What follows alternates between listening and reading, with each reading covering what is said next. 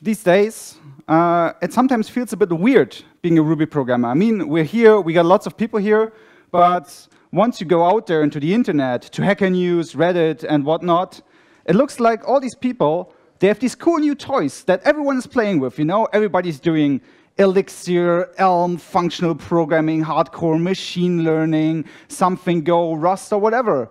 And everybody's doing that, and you look at them like, I want to have these toys too, you know? And then you go there and like, I want to have these toys too, I want to play with you. And then they go like, oh God, you're Ruby developers, you're like from the last century. Where did you come from? Why are you still here? Shouldn't you do something new, something innovative? What are you doing with your life? And you're like, well, you know, actually Ruby is really nice and stuff, you know, it's cool, I like it. And they're like, nah, you know, you don't even have a type system, you can't do parallel execution, no performance, what's up with you? So as a result, oftentimes it feels sometimes as you're all alone. I mean, obviously, it doesn't feel like this right here, because right now we have lots of really nice and friendly Ruby friends around us, but sometimes out there it can feel like it, like we're not hip anymore, you know? We have to acknowledge that. We're not a hip, new, cool thing that everybody learns anymore. We're the establishment that has its upsides, has its downsides. So within these discussions, often a question pops up. Is Ruby dying? Or more often, it's even a statement. Ruby is dying. You should learn something different. Like, often people come to me and are like, oh, so do you think it's still worth learning Ruby? You know, shouldn't I be learning Elixir or Go or something? You know, it's that, does Ruby still cut it? And obviously, my point is, yes, of course, you should still learn Ruby. It has a great ecosystem. It's great for all of you. But people don't see it that way. And it also, I think a lot of it seems that way because there have been people that were early adopters of Ruby, have been with us for 5, 10 years or longer, and now they start looking at other stuff.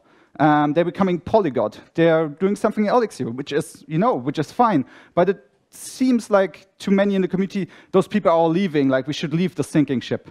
I obviously don't think that that's the truth. But I ask myself, if they are not here anymore, where do they go? And so in short, where do Rubyists go? And this is my talk. My name is Toby, and I'm sorry for the projectors. I hope it's still somewhat readable. You can find me as @Practop on Twitter, GitHub, and whatever.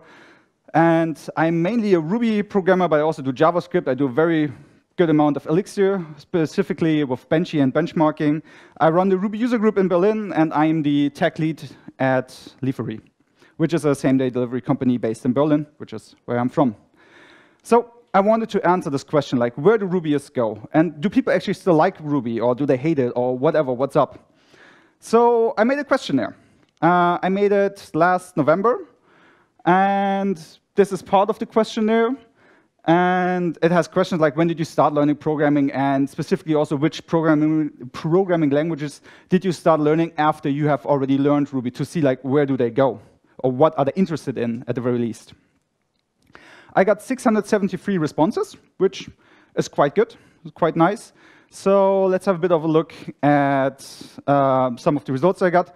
So this is when did they start learning programming, not Ruby.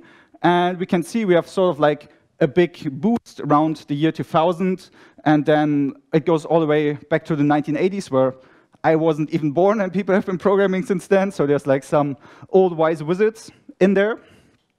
And of course, like the newer ones aren't as much, because you know, if you just started learning programming, you probably wouldn't click on a survey that says, where do Rubyists go? You probably wouldn't. Next up, when did you start learning Ruby? And that is very interesting from my point of view. Is we had some that started before Rails, because Rails came out as a first version in 2004. And that's where you can see like Ruby was a very minor language at the time. Not many people knew or did Ruby. But then we have the first bump.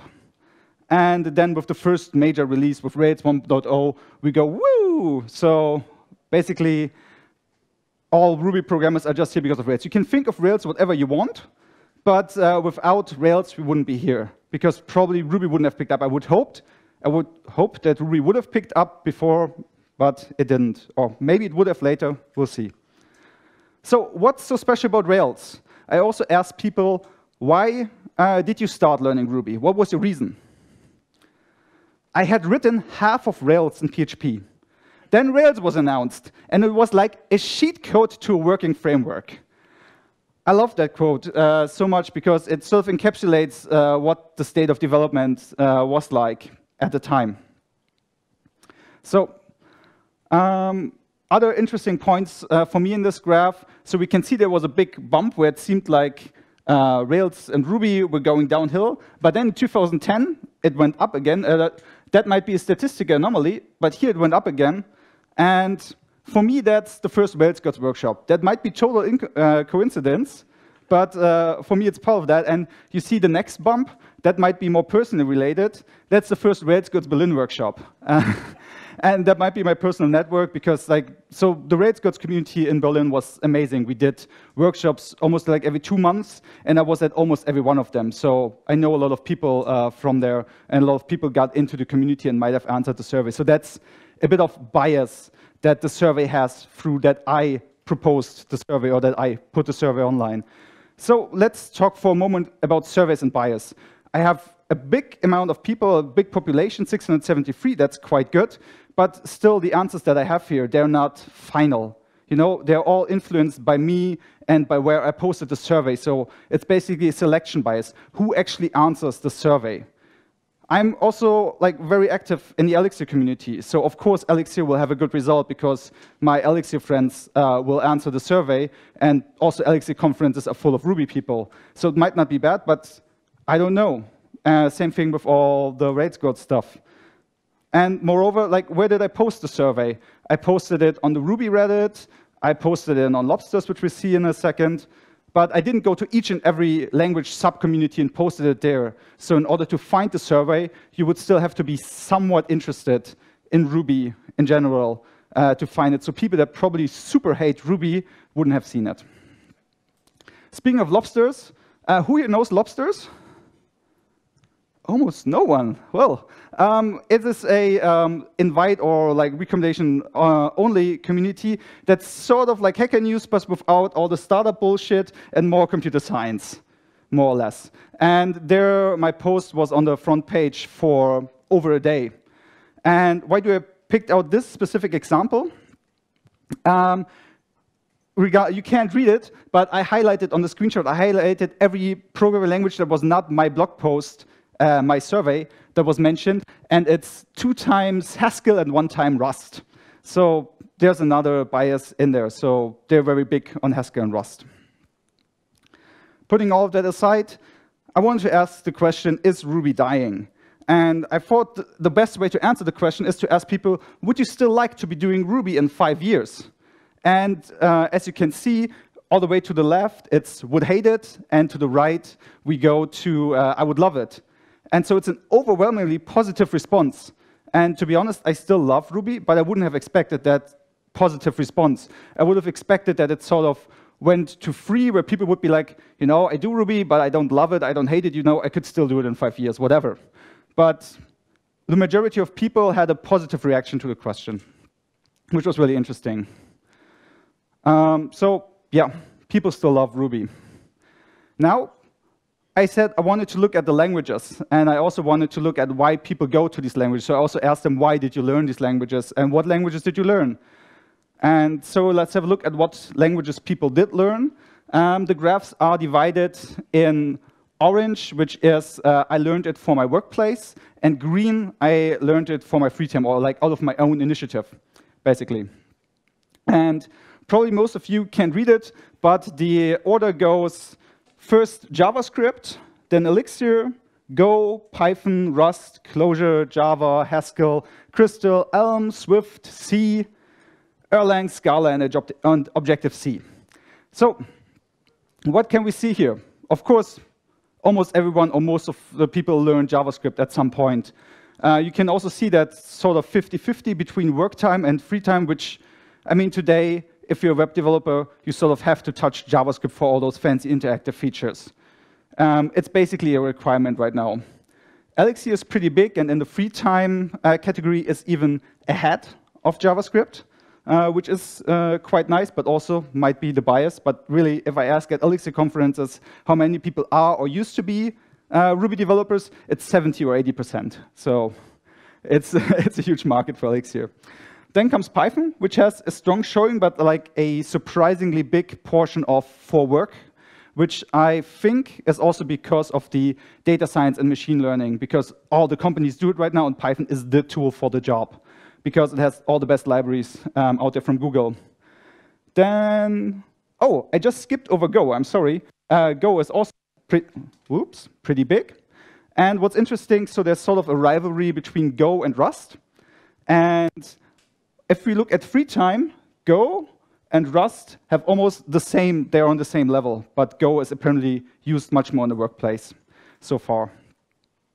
So there's a couple of other interesting observations, such as Java is almost exclusively work time. And I wanted to look at these languages, and I selected these 8 languages. So I selected JavaScript, Elixir, Go, Rust, Clojure, Haskell, and Crystal to have a look at them and share what I found with you here today. There's a couple of obvious omissions. I left out Python, not because I don't like Python. Python is a great language, but some people might throw stones at me for this, but Python and Ruby are essentially the same. They're dynamic, object-oriented scripting languages. They're essentially the same. There's nothing interesting. Nobody of them can do parallelism. So they're very, very similar in terms of what they can do. The only biggest difference is their main use case. Ruby is more in the web with Rails and web frameworks, whereas Python has the whole machine learning, mathematical computation space for it, and it's used at Google, obviously. Java I excluded because people learn it in their work time for Java, so no.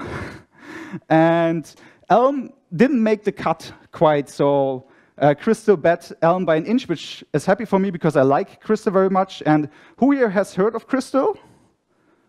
Okay, I would say about 50% of the people, and for the other 50% of the people, I'm happy to introduce this language to you. So a little disclaimer before we go on. I'm obviously not an expert in all of these languages. I'm not super hooper 100x developer. That's not me.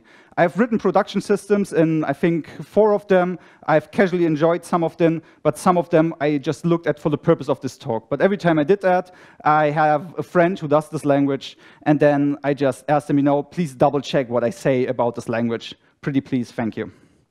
So let's have a little meet and greet with those languages. And for a little meet and greet, it's nice to know when were those languages born. So let's have a look at it. The earliest one is Haskell, which was first. So the dates here are first official public release. Haskell 1990, so it's our oldest contender, let's say. Ruby, first public release in 1995, so we always compare them against Ruby. And then JavaScript in the web was also 1995, and then for a long time, nothing. I think part of it is a recency bias. People want to learn new, cool things. The other part of it is that our computers moved on such that parallelism is much, much more important now. We can't just tune the single-threaded performance up anymore. That's not possible anymore. So we needed new concepts, and with new concepts, also new languages emerged. So Clojure 2007. The other JavaScript here is Node.js, which the first public release was 2009, same year as Go. 1 year afterwards, Rust, which is also a bit where this Go versus Rust rivalry, especially in the beginning, came from, also Mozilla versus Google. Pick your side. And then Elixir 2011. And Crystal is very, very young, well, language-wise. Crystal was first publicly released in 2014. So how do I best show off all these languages in what little time I have? I think the organizer is already nervous that I'll also go over time, but I'll try to keep it short. FizzBuzz. Who here knows FizzBuzz? Not so many. I am surprised, or you are all asleep and I'm doing a terrible job. Okay, let's explain FizzBuzz to you. It's a very simple programming problem that in a blog post, somebody said that still 70% or something of applicants couldn't solve. So what is FizzBuzz? You're supposed to print out the numbers from 1 to 100, but with the following rules. So first you print out 1, you print out 2, that's fine. And then when you reach a number that's divisible by 3, you should print out fizz. And if you reach a number that's divisible by 5, you print out buzz. And now you can go on. So 3 is fizz, 5 is buzz. 6 is fizz again, and that can go on. But if you reach a number that's divisible by both 3 and 5, then you print fizzbuzz. That's the entire thing. It's pretty simple. I hope we can agree. And so I will show you a fizzbuzz implementation in each of the languages. And because Ruby is a Ruby conference, we start with Ruby. This is my fizzbuzz implementation in Ruby. And so I try to keep all of them in sort of the same pattern. Namely, I have up here, I have a method that for a given number n calculates the fizzbuzz value of it. And then I have a main loop that prints out all those. So I have an input-output separation, which we learned before in the talk by Ivan. And I have that for all of those. And so what do I do? First, modulo. Modulo gives you, it does a division, and it tells you what the remainder is. And if the remainder of a division is 0, then it is divisible by that number. You will also note that I say divisible by 15, not by 3 and 5, and that's just a law of math that I have applied here. So we first check, is it divisible by 15, then fizzbuzz, by 5 buzz, by 3 fizz, otherwise just return the number. So that's it. Ruby solution clear? Cool. So now let's have a look at the Crystal solution. So that is CP fizzbuzz RB to fizzbuzz CR. And I promise you I didn't point to it. I wrote this solution for myself. I think I let RubyCop run against it, not quite sure, and then I just copied it over to see if it would work. So with that, you already see what kind of language Crystal is. Crystal has the tagline of fast as C, slick as Ruby. And it started sort of as a project for more of a compiled Ruby, but they realized they needed to make some changes to it. So Crystal, among other things, so it's a compiled language, compiled to LLVM bytecode. It's very, very fast. It has type inference, but like it has a type system, which is also pretty cool if you ask me. But you only need to specify the types for instance variables. And because there's no instance variable here, we don't need to specify the types. It's super fast. There's already web frameworks out there for it. It's a great language to take a look at. Yep. So next language, Elixir. So what can we see with Elixir? So first, we see that I implemented the same method over and over. So there's 4 implementations of fizzbuzz. So finally, we have method overloading again, which I don't know how much I missed it until I rediscovered method overloading in Crystal. And what we do here, we use guard statements. So I say only when the remainder of 9 and 15, so modulo equals 0, then execute this body. So I basically took the if-else and put it into the guard statements of the functions. I don't always write the simplest solution for this, because sometimes I just want to show off some features of the language for you.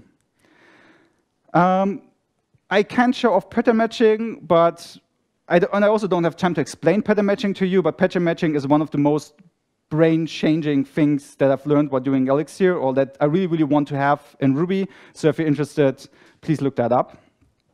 Another thing that Elixir is famous for is the pipes, which, if you come from Clojure, it's sort of the threading needle operator, which means here I take I, and I is passed into the first argument to fizzbuzz, and then whatever the return value of that is, it's put into IO puts. So it's basically, it shows very nicely the flow of transformation of functional programming. So I have a value, and I apply some transformations to it, and then I have my end result. That is what the pipe operator helps you with. If I didn't use the pipe operator, I would read it from the inside out. So I say I, and then I do fizzbuzz, and then I do IO puts, which is very hard to read, especially if you have like 6 transformations and not just 2 like here. So next language, Haskell. That is, personally, I would say surprisingly nice. Haskell is a language I haven't played with before so much, but I really like myself. It has the same guard statements as we've seen with Elixir. It looks a bit different, but it's like one clause, and if x modulo 15 equals 0, do fizzbuzz, and so on and so on. The else is otherwise, and then we just return the value. That's fine. But something here looks very weird, at least for me, which is up here, map capital M underscore. Like, what the hell is that? You know, what does this even mean? And it is a map monadic action, because Haskell is a very pure functional programming language, and things like output that's evil, you shouldn't do that, and that's so it's wrapped in a monad. And so because we do output with putstrillen there, it is a monadic action, and the underscore just means don't build up the result, because normally with a map we would gather the results, but here we don't need them, so we say don't do that. I'll say to all of you, please learn functional programming and some from another. It really helps your Ruby code, but don't take the naming conventions. Stick to the Ruby naming conventions. Another thing that I noticed in the Haskell example is there's not a single type annotation here. Haskell is famous for its typing system. It's one of the best typing systems. I was like, why is there no type annotation here?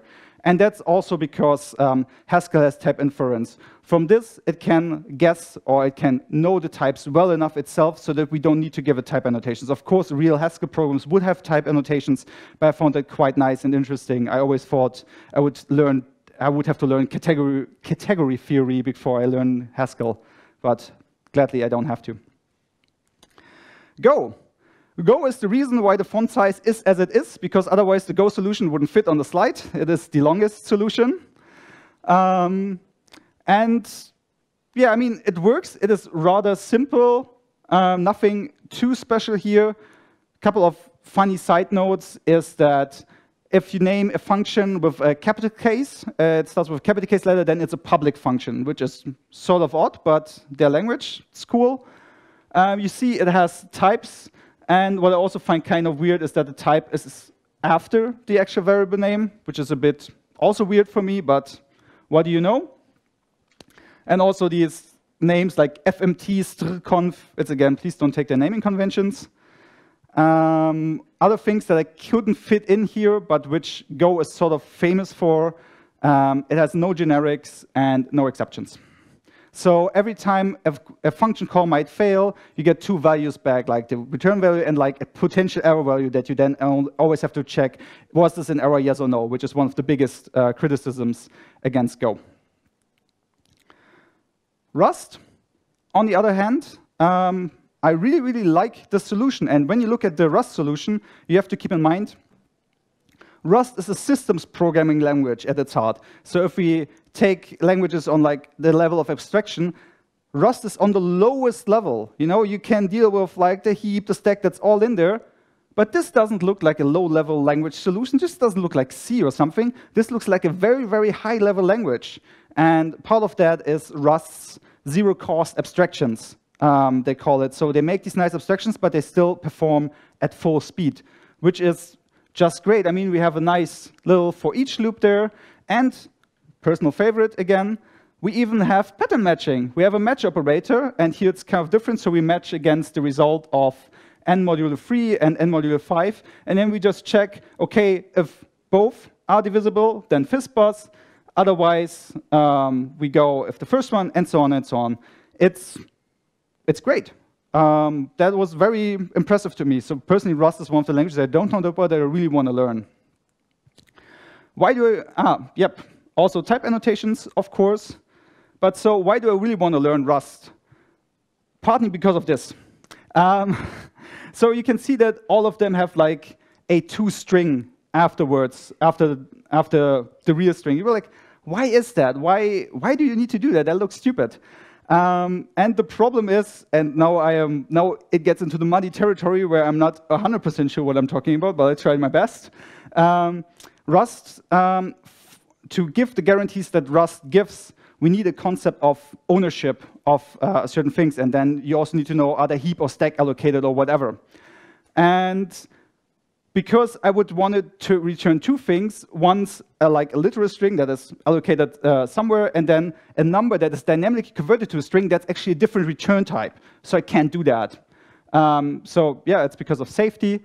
And now all of these are heap allocated. And I asked my Rust friend, I was like, Florian, like what is wrong? What do I need to do? He says, like, you know, for a simple solution, this is fine. I could use cowlib that manages the borrowing, but that would be out of my scope. I was like, okay, no. And he also told me that there is a real solution, which is, you know, we're not using these as strings. We're using these as values that stand for something. So we could create a new type where all the values that we're about to use are in there and that know how to be transformed to a string. However, that solution would have been by far the longest one, but if you get the slides, the real solution thing is a link. It's kind of interesting. It's actually a very nice and clean solution. I just didn't have the space for it. So, JavaScript. JavaScript has gotten increasingly nicer over time.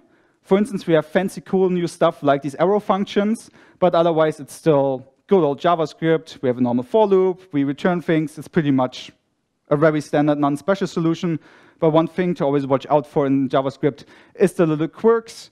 Technically, we wouldn't need the good old triple equals here, but just to highlight and use good practices and pass ESLint, triple equals, no double equals, or you run into dangerous territory.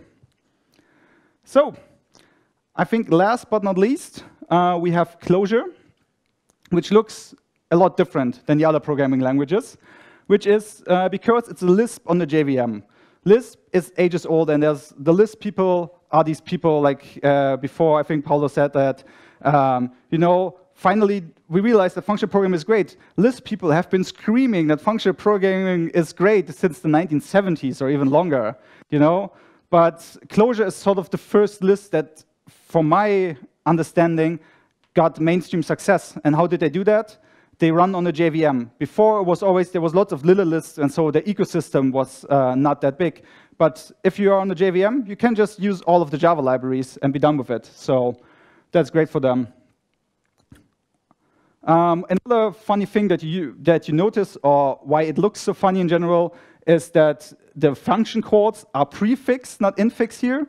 So it's not n modulo 15, it's modulo between n and 15, which is one of the big differences. And the obvious joke and difference is, of course, the parentheses that are over, but actually help you keeping a good, consistent code. So after this brief introduction, let's have a look at these languages. And I will have a look at them in terms of certain categories. And those were categories that came up in the survey of what people said they liked about the particular language that they learned or why they learned a particular language. So first of all, lots of people wanted to still have a Ruby-like syntax, which I think most of us can agree with. And we can see that, of course, Ruby has a Ruby-like syntax, but also Crystal and Elixir have very Ruby-like syntaxes, which, by the way, lots of people that come from other languages in the Elixir community don't really appreciate. Yeah, the other ones have all sort of their own syntax, or more like C-like languages. So let's look at the paradigm of languages that people learn these days. Ruby is object-oriented, Crystal is object-oriented, but beyond that, we have a lot of functional programming languages. So we have sort of the triangle of functional programming languages over here, Elixir, Haskell, and Clojure. And the other ones are sort of mixed. So I would argue that modern JavaScript is or should be functional, but also inherently it's procedural. But especially if you do React and immutable JS, you're very close to that functional mindset. Rust is sort of first procedural, then functional. And Go is like a complete just procedural programming language, which is interesting to me that we have these procedural languages now, because back then everybody was high on OO and was like object-oriented programming, best thing ever, and like let's leave the old procedural stuff behind. And now there's like a revival of that. We're going back to that a bit, because like the only new language here is Crystal, and Crystal is very much alike to Ruby, which is why it is object-oriented. One of the biggest concerns of people was parallelism. And before I talk about parallelism, I have to make something clear, because actually most people wrote concurrency. And there's a difference between concurrency and parallelism, and Ruby is concurrent, but it's not parallel. The difference is, right now I'm doing lots of things. I'm talking, I'm making gestures, I'm breathing, I'm doing all of that. That is parallel. I do lots of things really at the same time. Concurrency, on the other hand, is different. I can only do one thing at a time. I hope you get it. So in concurrency, so in Ruby, only one piece of Ruby code in one Ruby VM, in one C Ruby VM, can execute at a time. No two pieces of Ruby code can, which is concurrency. I can do multiple things, but I can't do them at once. Whereas in parallelism, I can do them at really the same time. So If you take a look at that, it's also very, very clear that almost all the new languages have some sort of parallelism into them. And for Ruby, I have to say so, I always took what applies for C Ruby. And as you learned yesterday from Charlie, JRuby has full parallelism and bulletproof, very, very good parallelism. So if you want some parallelism, go to JRuby. Or also Rubinius, but well, topic for a different day. Yeah, Crystal sadly still has no real parallelism. They're still promising something and working on it, and that's actually what's sort of delaying the 1.0 release. Because I think today you can't release a language without good higher-level parallelism structures. It's just, it would be idiotic. So let's hope they still get something in there.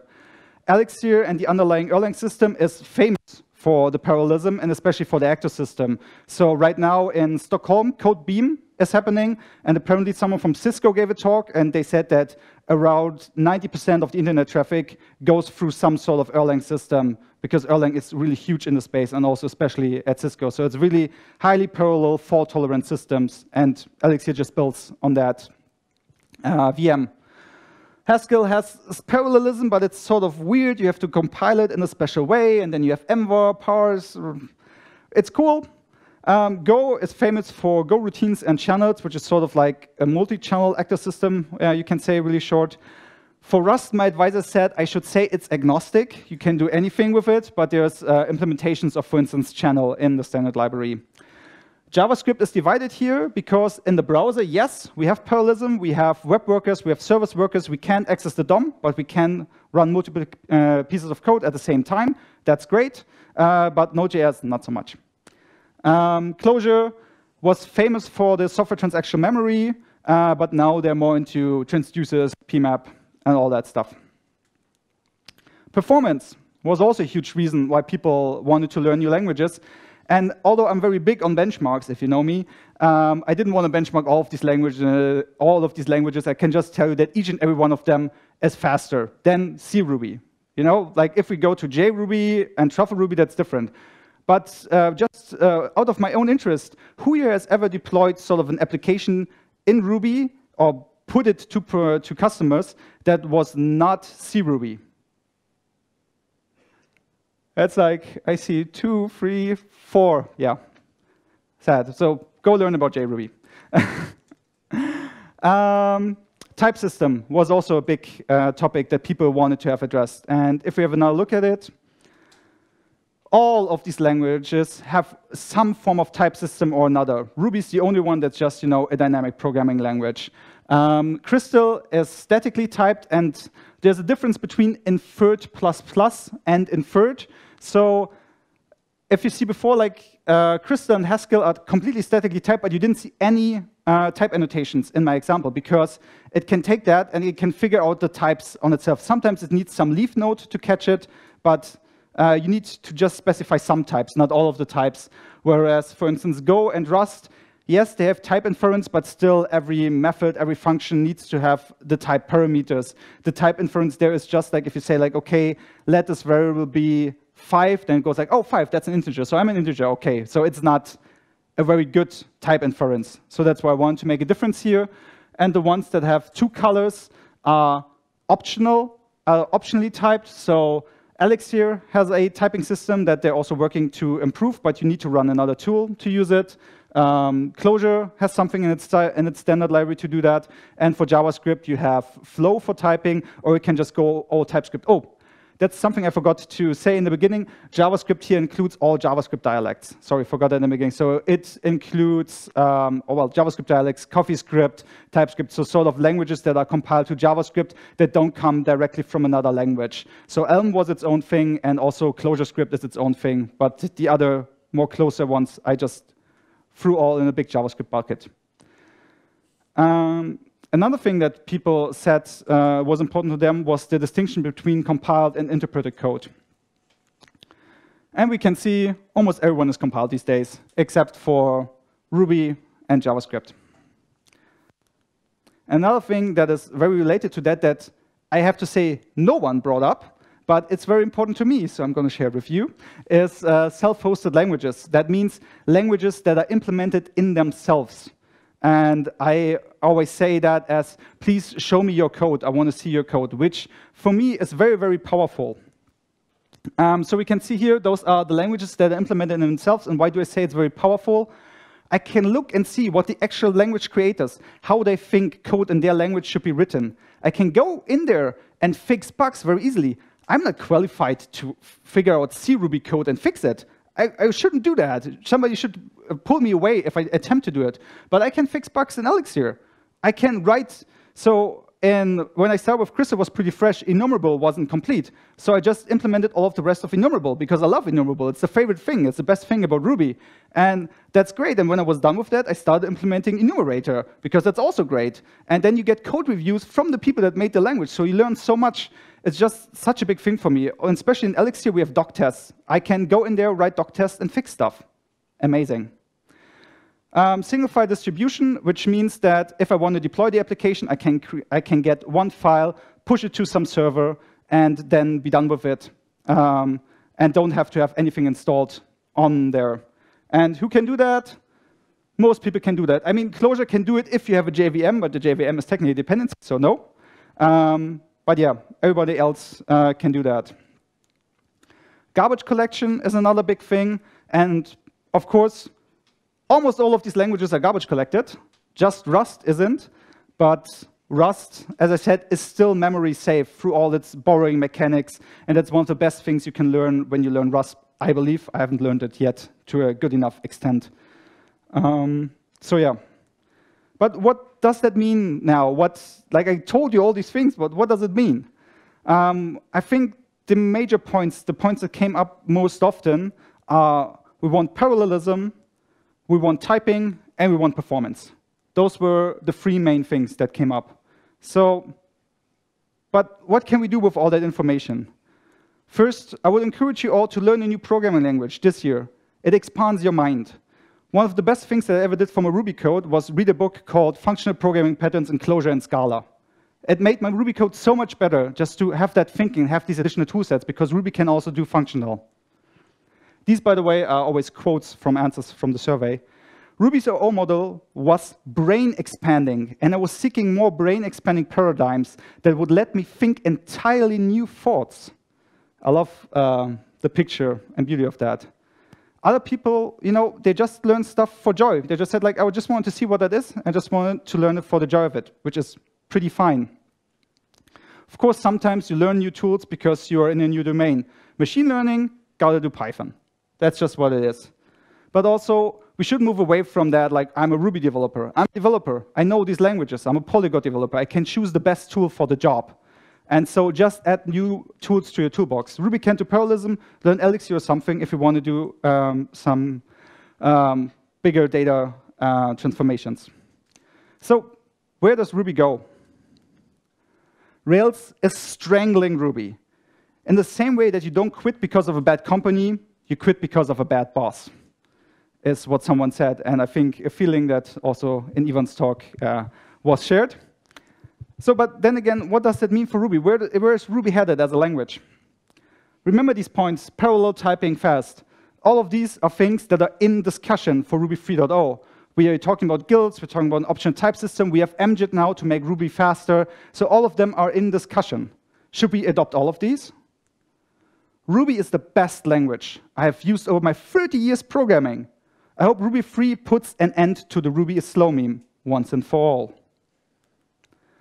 I really like Ruby for what it is, and don't think adding a type system or something is the best way to keep Ruby relevant.